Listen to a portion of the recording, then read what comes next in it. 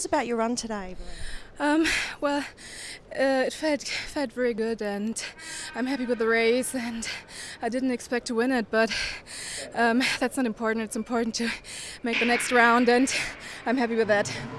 You look very strong out there today, and that must give you a lot of confidence going through to the semi-finals. Yeah. Okay. Sorry. Having a strong first round must give you a lot of confidence going into the semi-finals. Yeah, so I feel very good, and yeah, so I'm really looking forward to it.